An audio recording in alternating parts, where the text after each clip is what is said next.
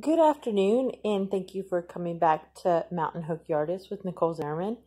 I am showing you my birthday present for my parents. I thought it was so cute, and I think it'll go really well in my sewing room up here.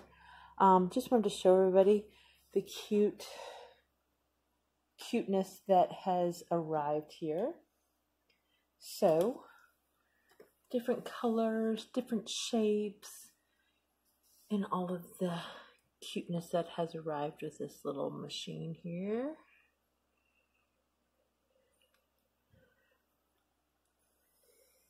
So I just took some measurements of this, and it is 21.5 inches wide.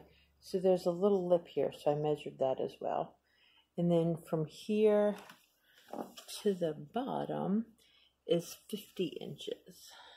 So it's a pretty good size. If you were to open up the box, it comes with some mounting hardware so you can mount it against the wall so it won't come about. And let's see. The drawers come out here. And for reference size, here's my hand. So let's do some measurements of that and I'll tell you how much it is.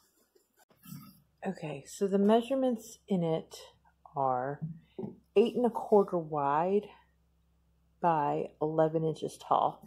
So it's not quite big enough to hold a piece of paper, but that's okay. I don't plan on holding paper inside of it. So just thought I would share with this. So my parents got this from Hobby Lobby. It's just a cute little storage container. I thought I could put some fat quarters in it, maybe some sewing notions and whatever else not. So hope you like this, and I'll catch you next time.